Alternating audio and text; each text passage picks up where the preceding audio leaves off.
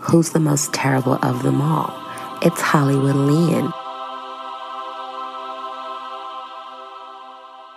Welcome to Everyone is Terrible. I'm your host, HollywoodLian. It's my favorite day of the week. And just like that, we are back. Okay, so joining me today, Miss Nakia, Kiki Boom Boom herself. Hi, guys. How's it going? I'm so excited to be here. You know, I love to talk about Sex and the City and Carrie, honey. Nakia's been here before, Nakia Monet. She covered Samantha Jones with me. If you guys remember, you got to go back to those archival episodes. Pull them out.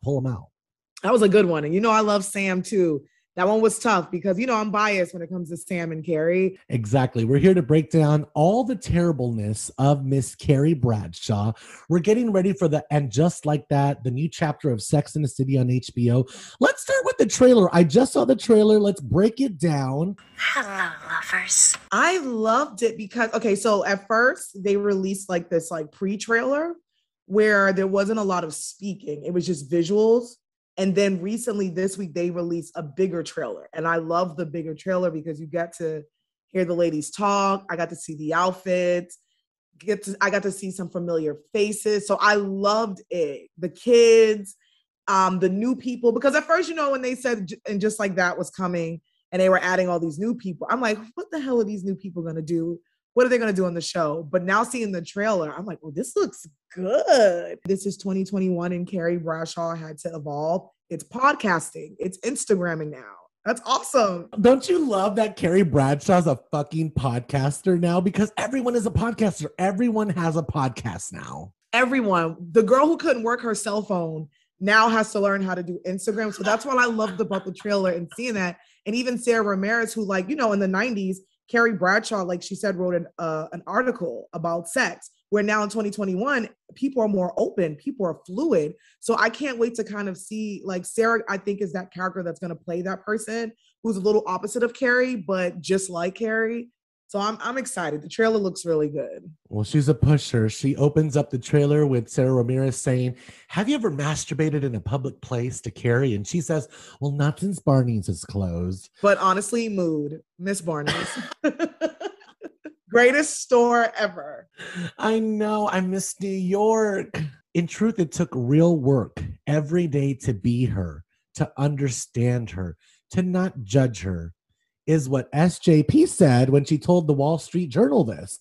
But now, of course, she's returning to our screens via this reboot, and we're hoping that she's grown up just a little bit. Aesthetically, her fashion choices, she was a smoker. He and I are going to dive in deep. We got some specific things that we want to talk about.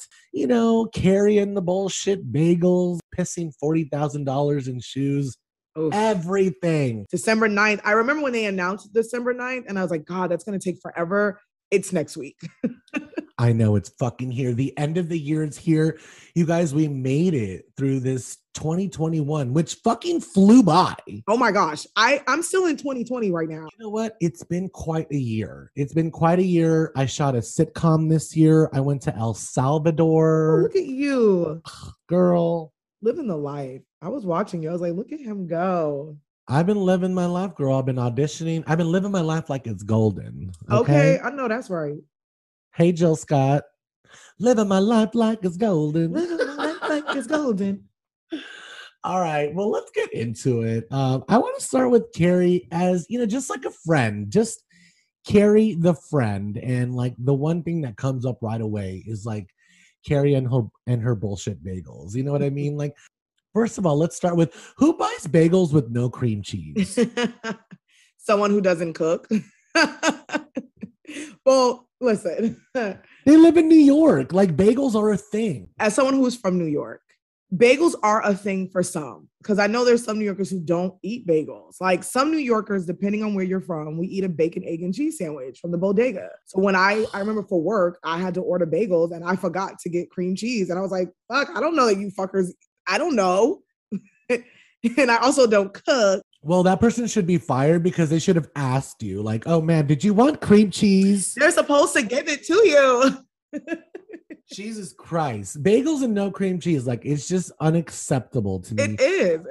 Basically, Miranda has like a kink in her neck. I need you to come help me.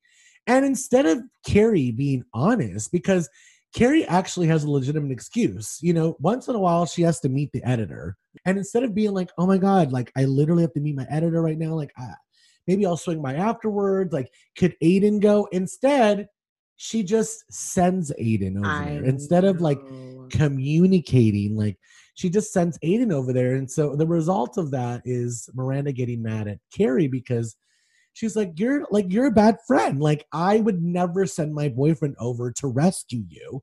And he saw me naked. Like, did he fucking tell you that? Mm-hmm. So Carrie feels bad. And instead of just telling the truth again, she goes, well, I'm just not good at stuff like this. I'm not good in a crisis. Aiden's better at stuff like this.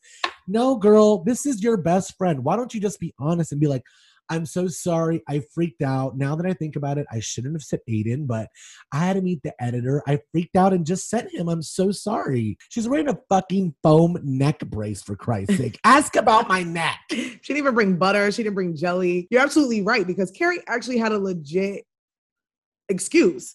All she had to do was say, like you said, girl, I have to meet my editor, but I'll come by after to check up on you. So like you said, it's different if you're like, yo, do you mind if I send Aiden and he'll come and help you? Give me the address and I'm going to send him. And then when I'm done with work, I'll come and get you. She didn't have to lie. And that's the thing with Carrie. Like, instead of just being honest, she's just lying. I'm like, girl. And with the bullshit bagels, it was one of those things where I think she was being selfish. Like, I think she didn't mean no harm, but it was like, let me just bring her a bagel to be like, hey girl, that's why she didn't ask for the cream cheese, butter, or jelly. It was like, hey, I love you. Here's a bagel. And it's like, no, bitch, you didn't bring anything with the bagel. Miranda's like, you're just here to talk about Aiden. They're a fucking decoy. That part. The girl got a brace on and you're talking about Aiden after your boyfriend just seen my fucking JJ, my cooch on the floor, my neck is broken. So you came over here to talk to me about your man? Girl, get the fuck out of my house. That's what I would have told her. I do love when she goes, got any jelly?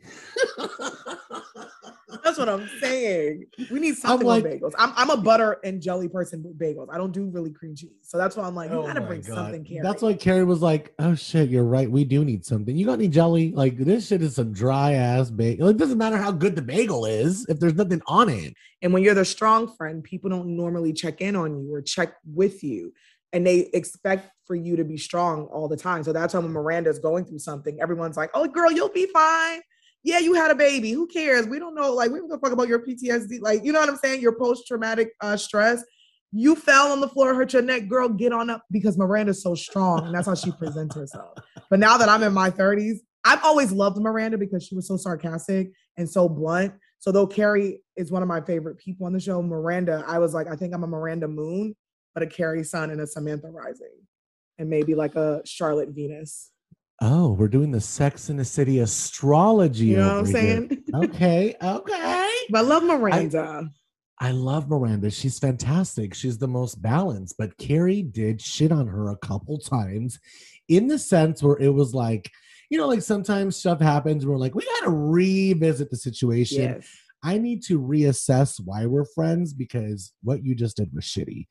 And you said something about her being pregnant. So I want to bring up the time that Miranda got pregnant, wanted to get an abortion, and Carrie spent 3 days wandering around the city, musing over what would have happened if she hadn't gotten an abortion. She went to go visit the guy at the fucking restaurant, all while Charlotte despaired over her own fertility issues.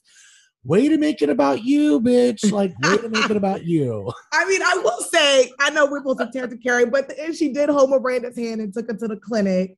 But, you know, it's one of those things where it's Carrie's the character where it's always about her. She's a little selfish, where it's like, I hear you, girl, but when I had to go through my abortion, it's like, no, Carrie, bitch, no. And, you know, you want to have a friend that does relate to you. So that's why, like, you know, she did hold Miranda's hand, and when she was going to the clinic and when Miranda changed her mind, but when she first found out about the abortion, it's like, Carrie, girl.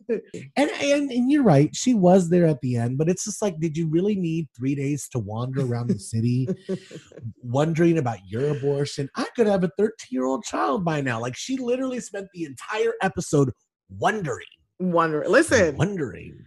As a woman and a woman listening to this, that's something that some of us have probably thought ourselves.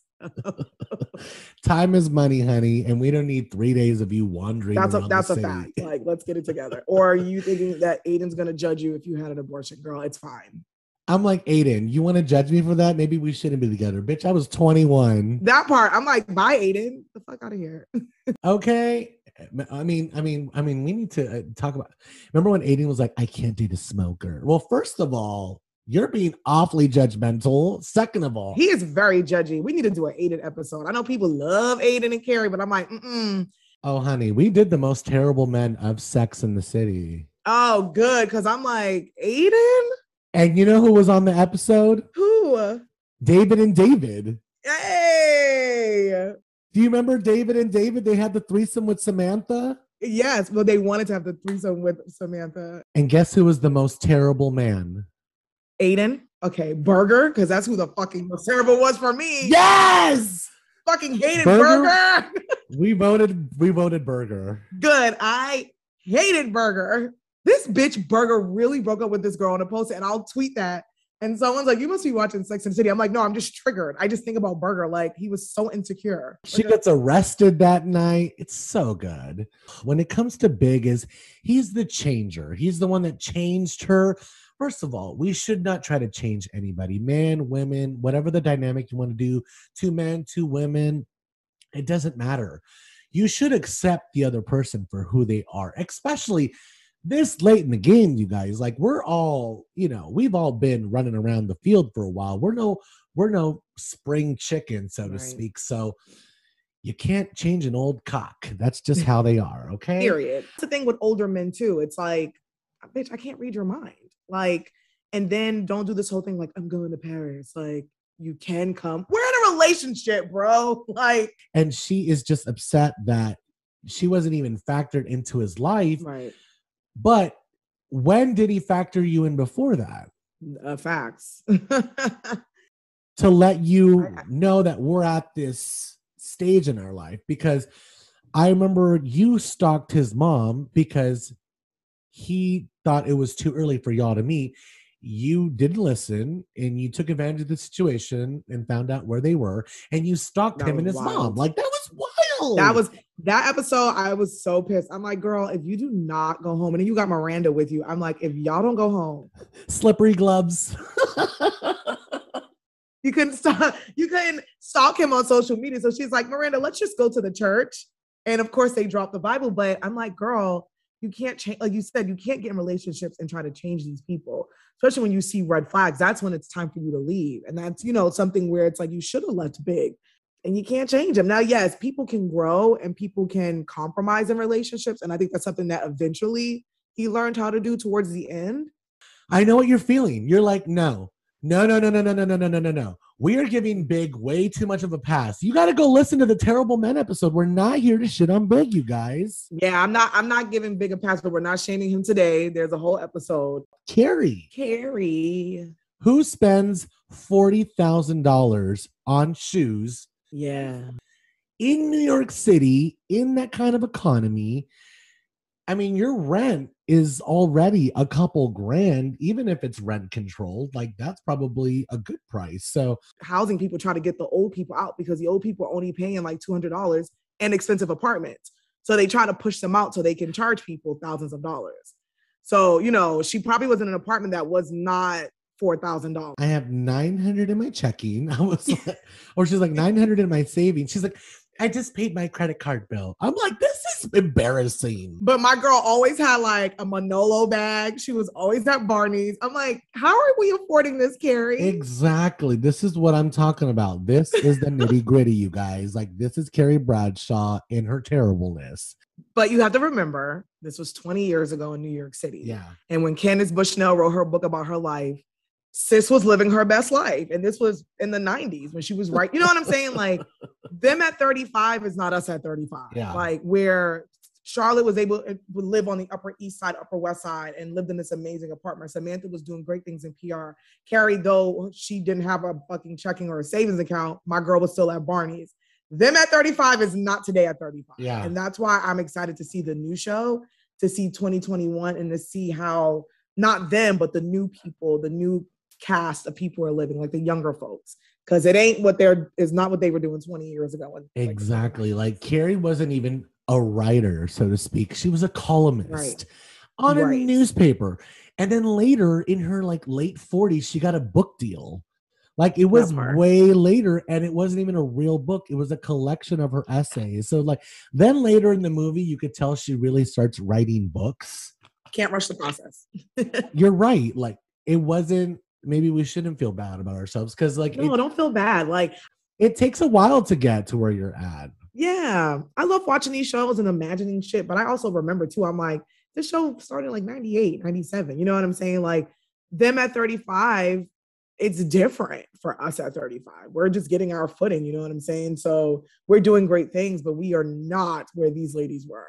Well, even if you think about the characters and where they're at right now, 2022, we're seeing Carrie, who has, like I said, was a columnist most of her life. And then she got a nice lucrative book deal towards the end in almost her 50s. And it seems like just now she's thriving in the new show, doing a podcast. So it's like, you guys, it really is all about the journey, and we have to enjoy it and just go with it, you know? But just don't spend $400 on shoes 40 times. She has some great shoes though, but please, like, let's focus on like our accounts, our big accounts. With my girl's closet, my girl has good shoes, but the moment when you couldn't buy your apartment back, and I feel that adulting's hard as fuck and saving money's hard. But girl, let's lay off the shoes for a little bit. Let's lay off the bags. Charlotte, my life is a fake Fendi. Well, okay, so we talked about like, you know, the whole relationship aspect and then like the friend thing. And I just want to kind of just still kind of venture on the friend route. But what I'm kind of talking about more is how she treats like her gay friend. Like Stanford is always an option and never a priority. Even in the movie when Carrie wants to get big to go to the red carpet because they're feeling a little too Mr. and Mrs.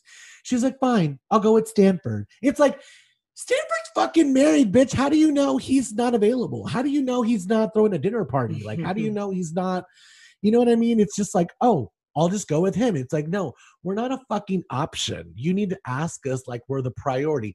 Like, even I remember at Smith Jared's like opening, he's like, I had the worst seat in the back. And she's like, not now. Now you're sitting with me. Now that my boyfriend left and I'm alone, it's like, just like, you need to stop being a bad fucking friend. Like, but I do remember the episode where she meets that other gay guy and he invites her to the restaurant and Stanford runs into them and she's like, oh, Stanford was like, oh, okay, you forgot all about me. And she's like, no, this is my other friend, Stanford. And Stanford was like a little jealous. Yeah, we all have different friends and it's okay. But I like that Stanford called her out when he seen them at the restaurant together. He was like, oh, what? Oh, okay. Now you remember me? I'm not saying like you have to call me. Like you can go to the fucking gay club without me. But if I'm your gay best friend, why the fuck wouldn't you tell me? I love Stanford and we see him in the new trailer and we have to talk about the fact that he has passed in real life. He died in peace, Willie. In the middle of this production. So I already know it's going to be written into the story. You know it's going to be written in. I know. About it. You're sick and you're telling them, you guys, I'm sick, write it in the show because I'm going to die. And then he dies in the middle of the fucking show in real life. I that's what I think because there were all these photos about a funeral and everyone was trying to guess who it was. And it makes me think because, he knew he had cancer. It makes me wonder if he was open about it to like Darren and the creators of the show where they wrote it in. I don't know. That's what I'm curious about. Oh, God. It's to see him in the trailer gave me chills a little bit. I was like, oh my God, look at him. He looks so great. So it made me wonder because all these like paparazzi photos were coming out about a funeral. So people were like, oh, is it big or is it Mitzi Vaughn, what's her face? It was people were speculating funerals. Is it Samantha? I'm like, no, they would never kill Samantha off. I was like, but then when he passed away, I was like, you know what? I wonder if he was open about his disease and if he shared it and he was okay with them writing it in. I'm curious about that. She just completely dismisses Stanford at the fucking fashion show, not just in the beginning, but remember when she has to wear the jeweled underwear? She won't take anyone's advice but Samantha's. She's like, go get Samantha. I know she'll tell me the truth. I would be like, bitch, I've been your best friend for 20 years. You don't think I'm going to tell you the truth? You look fine, you skinny bitch. Yeah, it's all about Carrie. Big fucking left you jilted, and we had to spend 4 days in Mexico, and your ass spent 4 days in a room in the dark. Tell them how you feeling. Well, that was validated though. No. That was validated. That was validated, but you couldn't do that at home. No, because you got to think about it. It was there. They are the ones that said, "Let's go on your honeymoon." Let's not forget that. Like my man, my husband, the man I've been chasing for 10 years, bitch ass leave me at the altar. You gotta die. It's paid for. Why not? Shit. Like, well, again, like she didn't want to go, and I think her friends did, so she wouldn't fucking jump off a bridge. It was like, girl, let's go do a friend's vacation. You can stay in this room all day, but we're gonna get you out the house. So it's one of my favorite scenes because it made me look at all their friendship and be like, yo, they're some real ones. They're like, we got you, girl. We getting you on that fucking plane. Because there were some fashion choices for sure. There were some fashion choices, honey. Especially in the beginning. I remember there's this like Chanel tie-dye outfit at the cafeteria once. Oh, I love that show. Remember that? I'm weird though. Like that's why for me, because I'm weird and I dress weird, the things that people probably thought were bad, I love that Chanel fucking outfit. Like it was vintage. It was vintage. I'm very vintage. I let that sparkle I like things that people don't like. Yeah. Because I know that you won't wear it and I'll fucking kill it. But she's had some interesting, like, I'm trying to think of like, because there was something I seen and I was like, what the fuck is she wearing? Okay, I do remember a dress and it's iconic and it goes with my last point to a reason why Carrie's terrible, and then Nakia's gonna give us a reason as well. Yeah. But so my reason is, okay, so here's the thing. How she did Natasha. Because here's the thing. It's not my motherfucking fault that I was in Paris and he came and fell in love with me. Like she says, it's not my fucking fault that he fell in love with me. It's not my fucking fault that I was in Paris and he came to me. Y'all going hate me. It's not my fucking fault when I married. Like, it's not my fault. But here's the thing.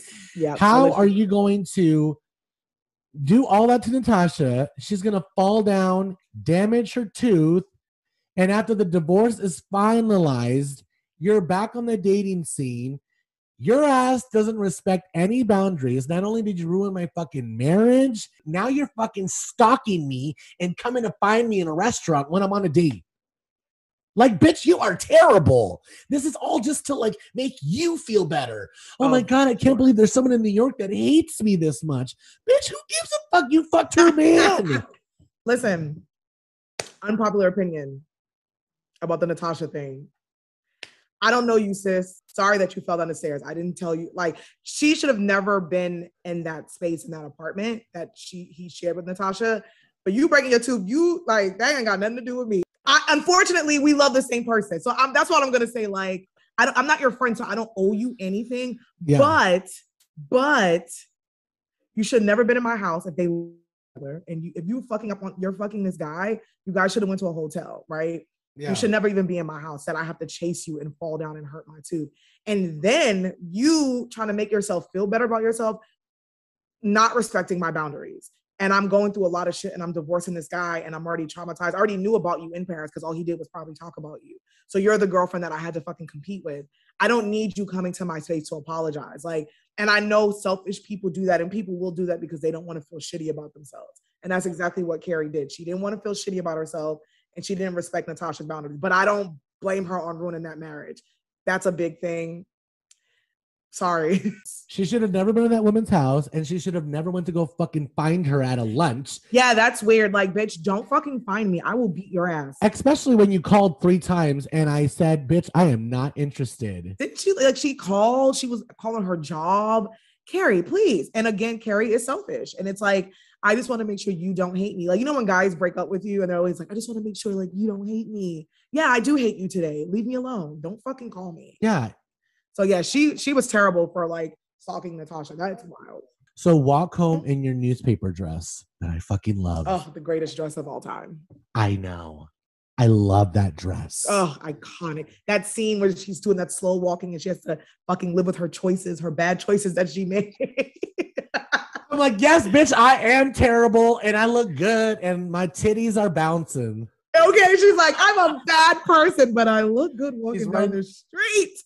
But yeah, that was terrible. Like, leave her alone, Carrie. And that's why I'm walking away and I look good with this newspaper dress on. Baby, that walk, that cinematic, like, chef kiss, that dress. And I love what you just said. She's like, she had to live with her choices. My girl got to live with her choices because Carrie made a lot of bad choices. You know what I'm saying? I love her as a character, but again, she's made some bad choices. We've all made bad choices, but she had to live with that shit and she had to eat it. What you did was wrong. And you're going to take this long ass walk down this block. We're going to make you look good though. One of the reasons why we saved Carrie until the end, you guys. Carrie is the most terrible character of Sex and the City.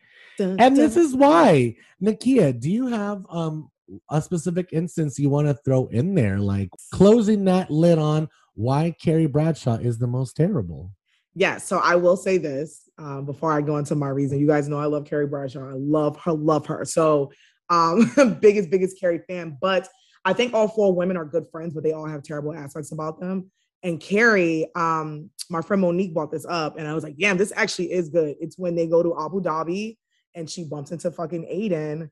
And, you know, Charlotte is just being the friend who's like, girl, like we've been here before. Like, do you think what you're doing is very smart? And the way she snaps at Charlotte, bitch, don't snap at me, ho. I'm trying to make sure you don't cheat on your man. And we talked about this earlier where Carrie does this thing when she's with men, she puts men first and she kind of forgets about her surroundings and paying her bills and her friendships.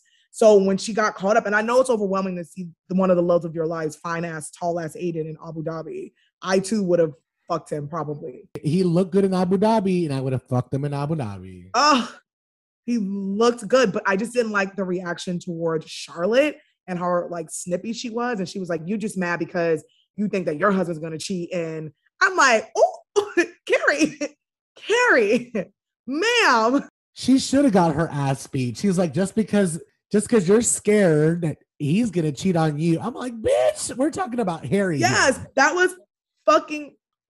was so rude and snarky. And I'm happy she apologized, but it just was like all Charlotte was saying. And, you know, we know who Charlotte is. Charlotte is the person who's all about love and marriages, and she's old school. So she's a friend. You may not agree with her, but you didn't have to be snippy. You could have just been like, Charlotte, I see what you're saying. I'm still going to go to this dinner with him, but I respect you and I love you. And I'll give you guys updates when I come back. I love it, Nakia. Oh my God. So freaking good. That is why she's terrible in my book. Because I put a little poll up on Instagram, like, why is Carrie terrible? So I have a couple shout outs that I wanted to give into. And my first one is from Hey Mo Love. And she's the one that said how she treated Charlotte in Abu Dhabi. That was not right. Monique. Yes. Shout out to Monique. Yeah, I was like, no, you're absolutely right. That was horrible the way she treated Charlotte. She's so on the money. And then my next one that I want to shout out Abner because he says, remember when she kicked Samantha out of the book party that Samantha planned for free? Oh my God, to get some D. Now listen.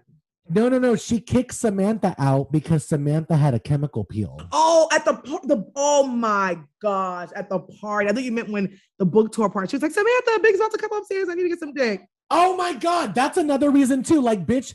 Okay, so she came up and said, I got you a smaller room down the hall. If I would have came up and bitch her in the bathtub, go fuck Big in the smaller room. That part. So that's why I said I've been in situations where I've been on trips with girlfriends and we have a communication plan when we want to get some D. One of us will, venture out, go around the town. So I've been in those situations. We never kick each other out though. We would come upstairs and be like, girl, I'm about to get some D. Do you mind if I use the room? Keep the veil down and talk to everyone. You know what I mean? That part. I was like, Samantha, why did you take that off though?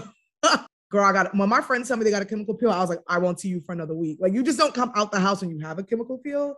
But shout out to Samantha for still coming. But I was like, girl, you could have just stayed home for that. You're my publicist, but I kind of want a chemical peel. Me too. My friend I got a little but you one. Literally have to take a week You literally off. Have to take a week off. You cannot leave the house. I had a mini one with a facial I just got for my birthday, but it was tiny. And I was like, you know what? I want one, but I need a week to myself where I cannot leave this house. Your face literally peels. It peels. So when I seen Samantha's, I was like, yeah, she should have stayed home. Shed that skin, honey. I want to thank my guest, Nakia Monet, and thank you so much for coming on and being my Sex in the City ambassador. Yes, I love that title. Thank you for having me and always inviting me on. You know, I can talk all day about Sex in the City, and I'm really excited for the show to come back. You guys can follow me on all social media at Kiki Boom Boom. Next week, you'll probably see a lot of Sex in the City shit go up on my stories because we're getting the new show December 9th. So people who know me, what I love is when the trailer dropped, I literally got so many DMs from people because people know me. I'm like, guys, I know. Oh, I know. Thank you so much for sending it. But yes, I love everything Sex in the City. I love these 4 girls. I love the show. I love you, Lian. So thank you so much for having me on. Oh, you're so great. You guys, I am going to be covering, and just like that, the next episode of Everyone is Terrible is going to be a review on the first 2 episodes of Sex and the City. I think they're going to do 2 episodes. I think it's going to be a full hour. So it's going to be 2 episodes that they're going to be releasing. I will be covering that. And then get ready for the Christmas special. I'm going to be having a Christmas panel and a whole new Patreon show starting in January.